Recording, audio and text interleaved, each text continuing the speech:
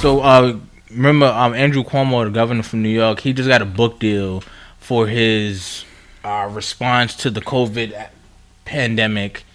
And people are like, wait, what? You know what I'm saying? Like, there's something I've been saying all year. Like, people have been holding this guy up. Because he's going to run in 2024. Has to be.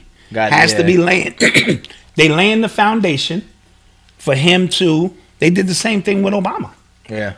He spoke at the Democratic National Convention, what specific year, and he spoke so eloquently that you knew that this was going to be a dude that was good. So Cuomo, because they even gave Rudy Giuliani credit for the 9/11. They did. He was walking through with a mask on. They did. That's right. He ain't do jack. Yeah. And it catapulted him into some kind of hero. This is very true.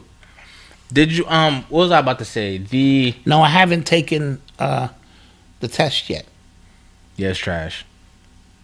You mean the COVID test? Well, Malcolm has because he did one with his baby. Yeah, I had to go. It was trash. I haven't. It was garbage. Well, Obama's book came out. It was a memoir about his time as president. It's like 800 pages, something crazy. And I read an excerpt of it when he talked about killing Osama bin Laden. Apparently, this would happen. This would happen. Okay.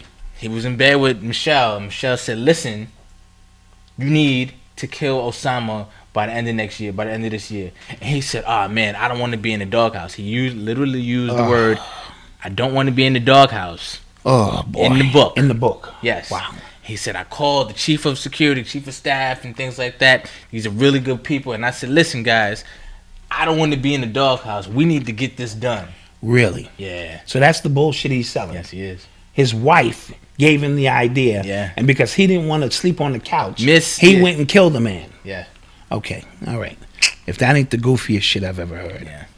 But when you writing your own memoirs, Yeah, you can, my memoirs is gonna be crazy, son. Y'all gonna be like, yo, that is the man. Crazy.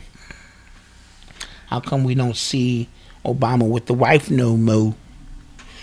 Well, I don't know. I brought change to America. I said change would come, and change has come. Change, and then it came. I didn't come, Michelle came, and as a result, I had to go out and kill Obama. Oh no, I'm Obama. I had to go kill, what's his name? Osama. Osama, Obama. Somebody had to die. Change come, and change came. And I didn't come, she came, and now Osama's dead.